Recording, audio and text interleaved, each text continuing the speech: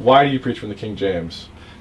That's a good question, and I don't have time to get into all the issues now, but there are three basic reasons. Maybe we can follow it up later.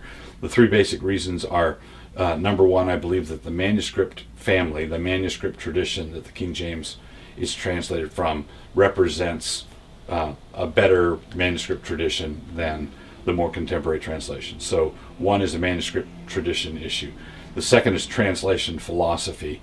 The King James follows a formal equivalence translation philosophy, which I prefer. There are modern translations that have the same translation philosophy, but they're from a less reliable set of manuscripts, in my opinion. So ESV and NASB are formal equivalent translations also, as is the King James, but they're based on different manuscript families. So first is manuscript family, second is translation philosophy. Then the big thing for me is that I believe that the Bible is the legacy of the church. The church should own it, promulgate it, translate it, work with it.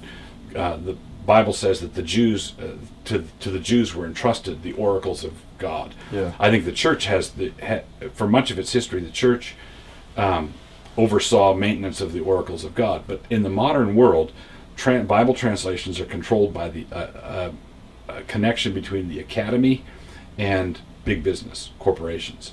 So if a new translation is going to come out, it's going to come out because of scholars in the academy and because of a corporation. Oftentimes a corporation owned by non-Christians. Yeah. And I look at that and say, where's the church in this? Why isn't the church involved in this game at all? Why is the church just seen as a pool of potential consumers?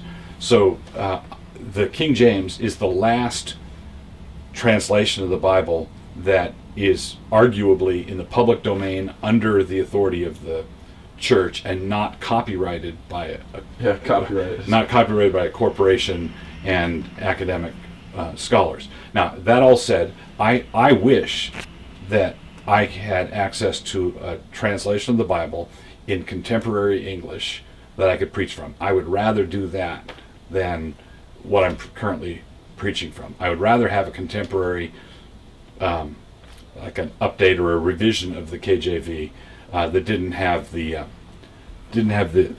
archaic stuff is sometimes fun. You know, when people object to the King James, I can say, well, what goeth on, he wots not. You know. How can you argue with that? How can you argue with it?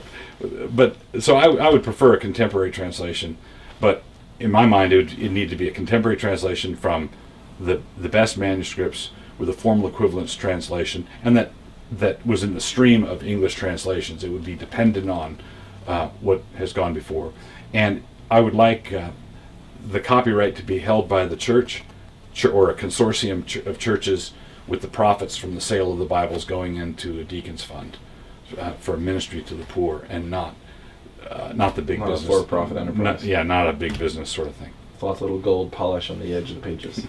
Yes.